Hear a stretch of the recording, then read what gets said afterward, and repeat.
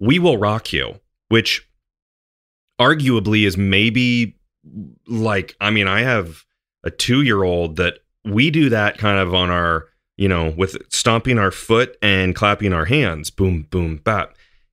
Arguably one of the first drum beats you'll ever learn. Obviously, let's say maybe it's the second drum beat you'll ever learn. I think we all know the first one. But what you said here is it seems that a drum beat and something else needs to be added before the piece is considered songwriting. So you're adding on that boom, boom, ch. Even then, you're using the big stadium and the stomping that they're doing. But it's the mixture of those things that makes it songwriting, which then ergo songwriting is copyrightable. Well, and that's a great point. I mean, that's the question, I guess. Can you differentiate just your standard, 4 on the floor beat versus when the levee breaks? Well, I mean, you're right. At the end of the day, we don't want every drum beat to be copyrighted, because then people would stop making music because they'd be worried they'd get sued and there'd be no new ideas left out there. Except crazy, jazz, 7/4 signature beats, whatever. Stuff that people can't dance to, know. But it's a good question though, because I would say, you can't copyright just like G, C, D on the guitar, but if you do that with a bunch of other chords and then sing a melody to it, you can copyright it, right? It's all of a sudden it becomes, well, whatever. There's so many songs that are that progression. And maybe that sort of hints at or hits at the nature of drumming. I mean, like we're often, aside from the occasional drum solo, I mean, drummers are often, accompanying other instruments, right? And so maybe that's why, like, maybe it makes sense, right? If just going stomp, stomp, clap, like, is that songwriting, or is that like, if so, then like the original caveman that did that, we have to track him down, find his family. But, yeah, exactly. Who is it? It's probably like John Bonham. Yeah, that would make great sense. Ancestor. Yeah.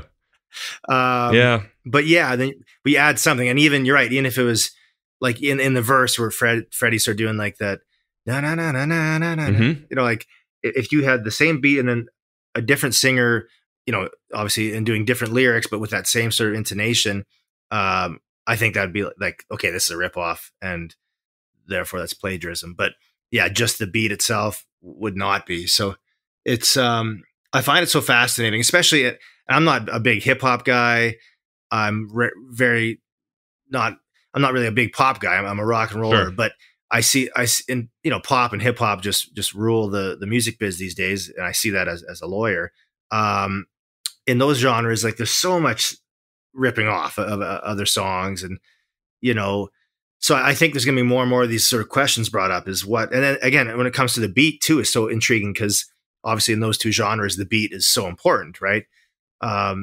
So like, can you take the beat from another hip hop song and then just kind of add your own hip hop, rapping over it, or, is that allowed or what? And I think we're going to see more and more of those questions and more of those plagiarism cases coming up. Yeah. The whole thing, I just keep thinking like, man, it's such a sticky situation. And then you don't want to like inhibit other people from creating. But I think there needs to be a clear, no one, I think, ever thinks it's right for someone to like sample the, like, let's say the We Will Rock You beat, and then like that exact recording, and put other music over top of it, because that's just not, that's really the, I guess, like you said earlier, that's copyrightable, like that. And I'm sure you know this obviously much better than me. What is like, so how does that work? Isn't it like a mechanical license if you want to use that? What is that kind of stuff where if you did want to use it and you wanted to pay a lot of money, you can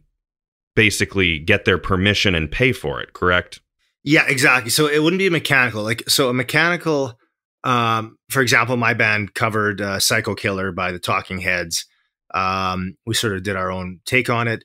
We just threw it. I just thought it'd be a cool song to cover, especially with like sort of an updated view on it, like more of a hard rock view instead of like a Talking Heads view on it. So, and it became like our most listened to song on Spotify. So we sort of did it on a whim. But so for that, for example, see that's where we got a mechanical license. So you just have to go through the processes to get a mechanical license, which basically means that when we sell that cover song on iTunes, let's say we sell it for 99 cents, 9 cents goes to the writers of it, which is the Talking Heads. So David Byrne and Tina, whatever, the three main writers from Talking Heads. So that's mechanical.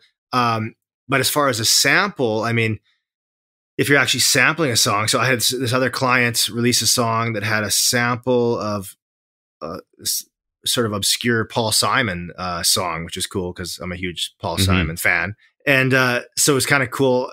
The client's like, I've got the song. I want to sample this little loop from Paul Simon. How do I do it? And so I'd reached out to Paul Simon's like publishing company, and it's called like Paul Simon Publishing in New York City.